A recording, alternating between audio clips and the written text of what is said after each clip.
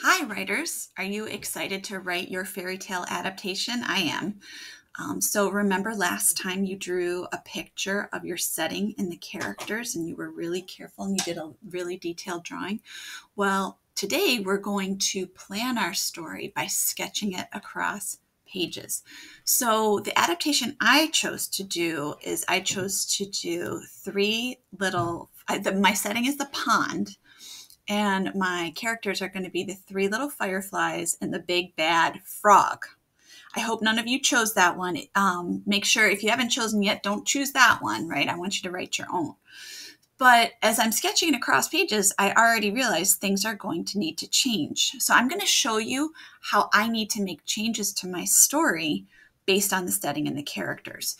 So in the original one, they're at mom's house, but fireflies don't really have a mom. Like they hatch from eggs. So I think I'm going to do that. Like I think I'm going to just like draw like, kind of looks like just Pac-Man things.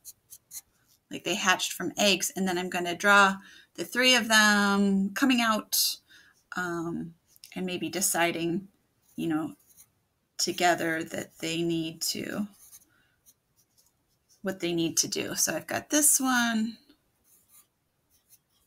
I've got this one, and I've got this one. And I think that they'll talk to each other on this page to, say, welcome.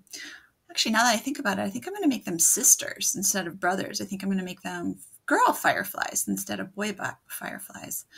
So they're going to come out here, they're going to hatch, and they're going to say, like, we need to build houses. So what am I going to have them build their houses out of? Well, there's no straw at a pond.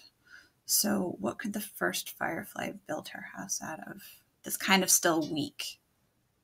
How about grass?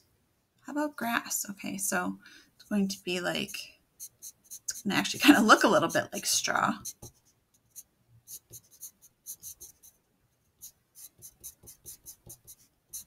It's going to have like the house sort of like this.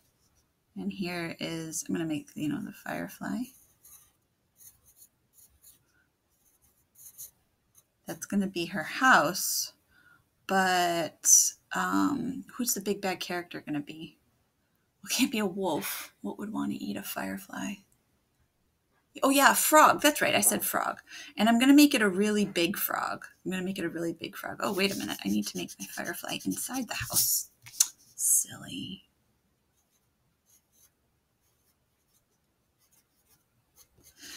All right, so I'm going to have to do a big, bad frog. Frogs are definitely bigger.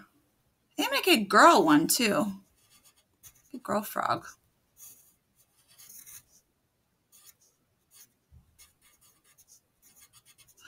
But mean frog.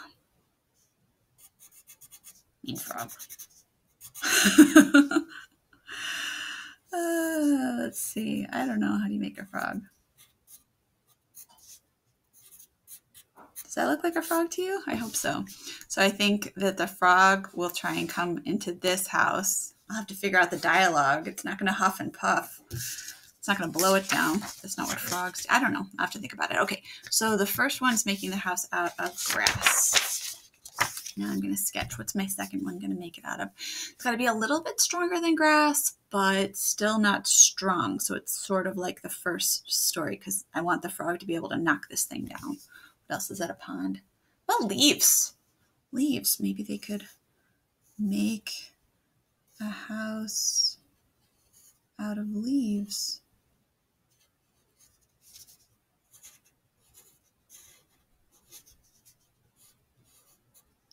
Does that look like leaves to you? I don't know. I'm doing my best. This is a quick sketch. We're not drawing carefully right now. We're just trying to get our ideas down. Okay, and here's my firefly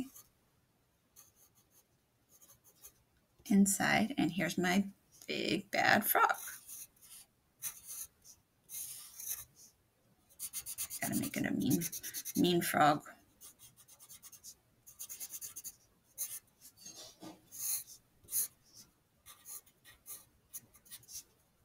I'm kind of having fun with this.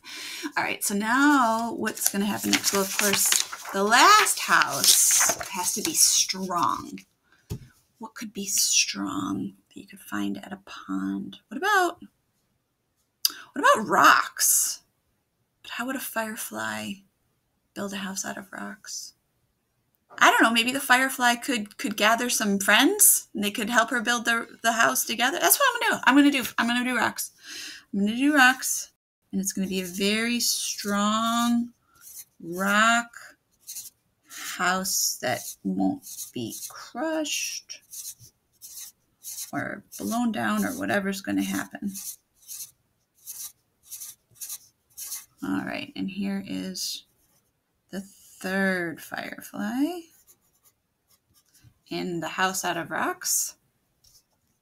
And here is the big bad frog again.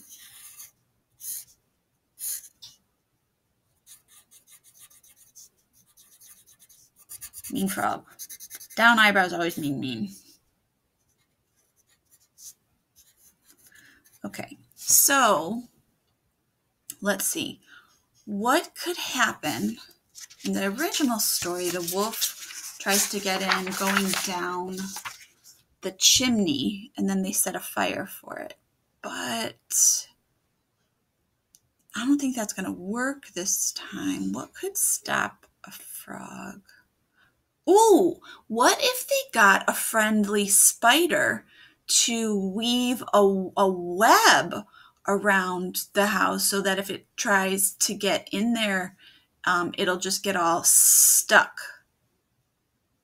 I like that idea. Okay, so here we're going to have 2, 3, 4, 5, 6, 7, 8. I'm going to have the spider. Gosh, how do you make a spider web? I don't know. You guys could probably do this. Whoops! Better than me. That's what erasers are for. All right. And like, what do they do? Like maybe like they go like this or something? Does that look like a spider web? Hope so.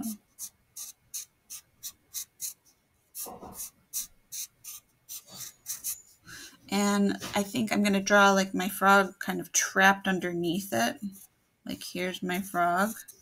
Now it's like sad because it's all stuck in the spider web.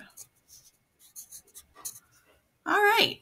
So that's how you do it, guys. So you're going to, today what you're going to do is take your fairy tale paper and you're going to sketch your story across pages. And remember, when you do it, you have to change things. You have to change things to make it fit the new story. So, you know, you don't want to use houses out of straw and sticks and bricks. You need to figure out your own things for your own special characters. I hope you have fun. I know I did. See you next time.